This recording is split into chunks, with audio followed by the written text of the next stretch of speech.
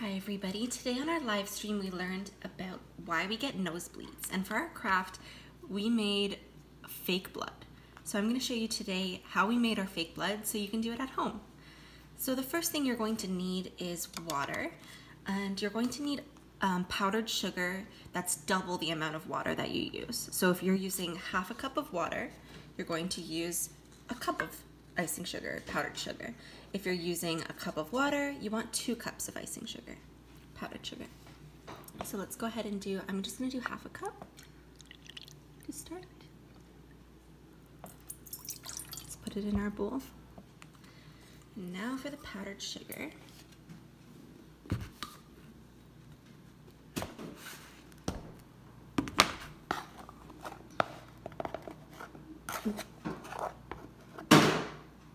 So I have my first half.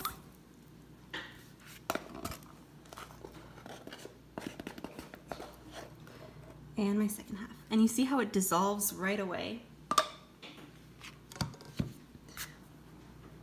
We just want to mix it until it's all dissolved. And this is because blood isn't the same consistency as water. It's not just liquidy like water. There's a little bit more thickness to it. So we want to create that thickness by having our powdered sugar. And we just want to mix it until there's not so many clumps of sugar. It shouldn't take so long because they dissolve really easily. And we can take our spoon and just go ahead and see. Okay, so you see how now it's a little bit kind of jelly-like. It's not like water anymore. And this is the consistency we want.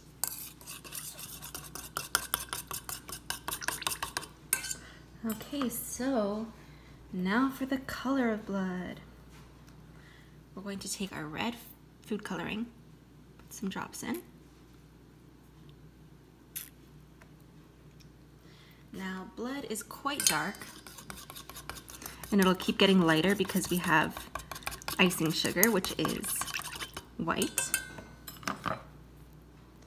So I'll put a couple more drops in.